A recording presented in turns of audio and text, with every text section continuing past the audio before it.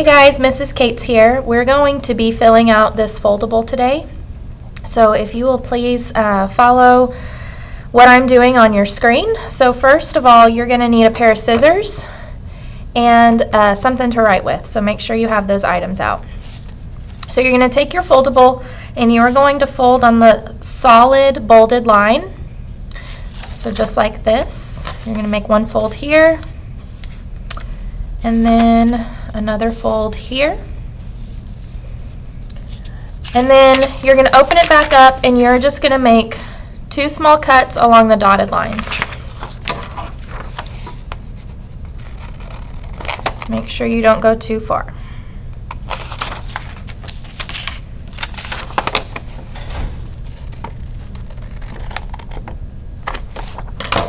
Okay. So your foldable should look like this with 4 different flaps. So let's go ahead and label these flaps before we get started. This first one in the top left is going to be standard form.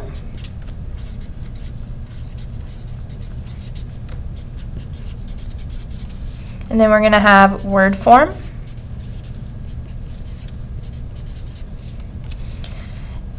Expanded form,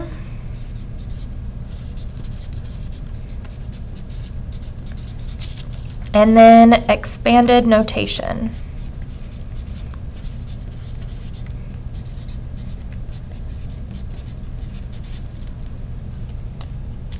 Remember, you can pause the video whenever you need to, so feel free to do that. All right, let's go ahead and open up our foldable. Sorry about my markers bleeding through. Okay, so on our place value chart, I want you to go ahead and fill in all of your periods and the names of each place value. And you can go ahead and watch me do this and then pause it and do it on your own.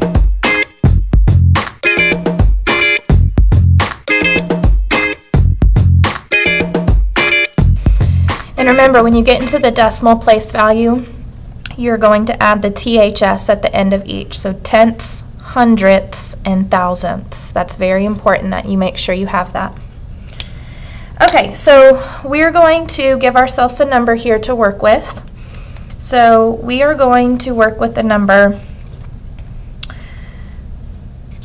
437,892,051,003 and 429 thousandths. Okay, so let's fill in each part of our foldable. So remember, you have standard form, word form, expanded form, and expanded notation. Okay, so let's start with standard form. And standard form is just the regular way that you write your number, nothing fancy. So we're going to relook at our number here and just transfer it over. So we have, again, 437,892,051,003 and 429 thousandths. So try to squeeze it in there as best as you can. So that's our standard form again. So looking at word form, we're going to write this using words. So we have 437 billion, comma, 892 million,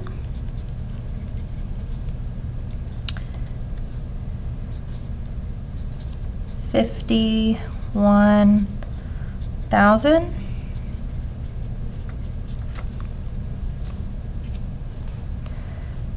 3,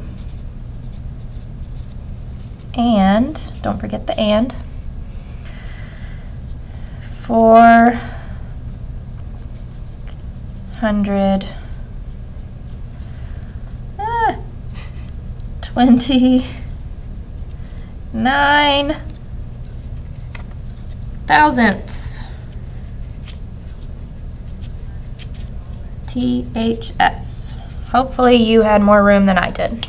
Okay, there we are with our word form. Okay, so expanded form. You're going to want to leave a lot of space on this for expanded form. So let's go ahead and look. We're going to start with our biggest place value in the billions. So we are going to start with 400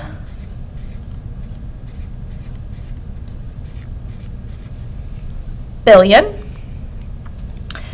plus 30 billion plus 7 billion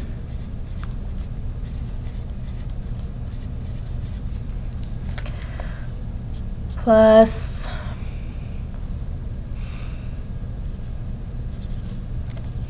800 million, lots of zeros,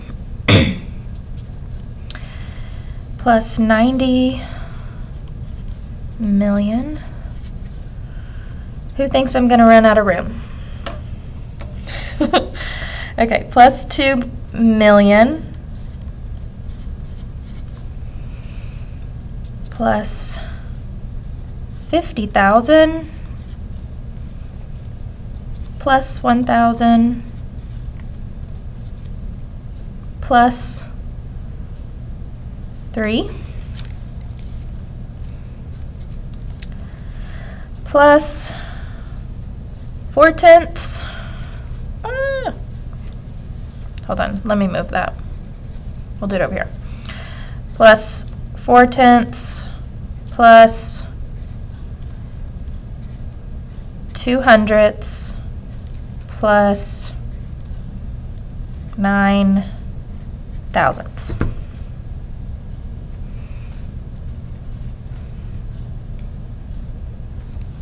All right.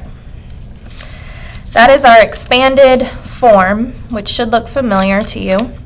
Let's go ahead and move on to expanded notation, which is similar to expanded form, but it's technically, I would say, just expanded form, expanded even farther.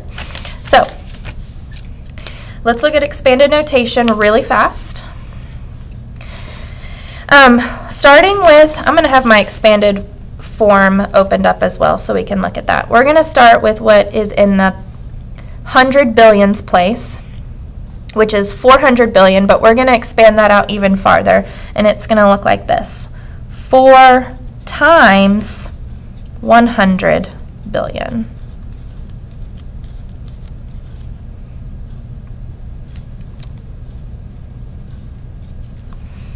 Okay, so expanding it out like that.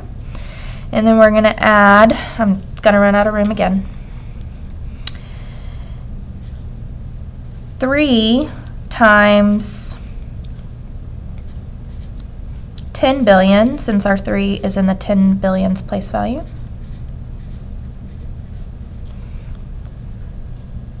Close parentheses. Our next number is in the billions place, the 1 billions place value, so we're just going to do 7 times 1 billion.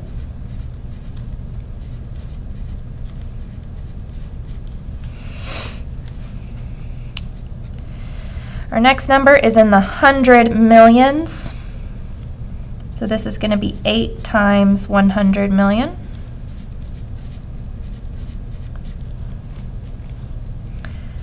Next is going to be 9 times 10 million.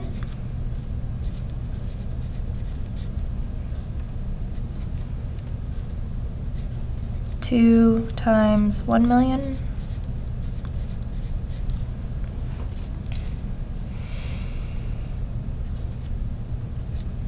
5 times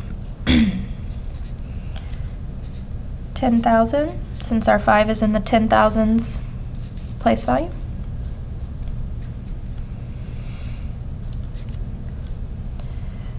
The 1 is in our 1,000s place value, but we're still going to do 1 times 1,000, even though it equals itself. We still want to expand it out.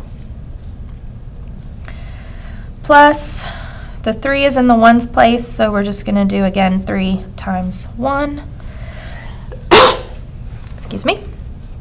Okay, so when we do this as a decimal, in the decimals place, we can either do expanded notation as a decimal or a fraction. I'm going to show you as a fraction, since we did decimals up in expanded form. So our 4 in the 10ths place, we're going to represent that as 4 times 1/10, which is going to look like this. 4 times 1/10. Now, you know that you can also write 1/10 as a decimal, so you can see it written either way. My 2 is in the hundredths place, so this is going to be 2 times 1/100th. And then the 9 is in the thousandths place, which is going to be 9 times 1,000. 1 over 1,000. That was just enough room. Okay, so here's what your foldable should look like overall. Hopefully you have enough space. Let's go ahead and fill out the fill in the blanks here.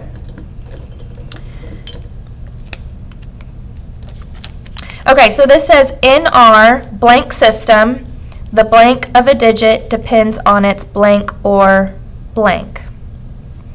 So go ahead and think about what you would put in those blanks for just a second.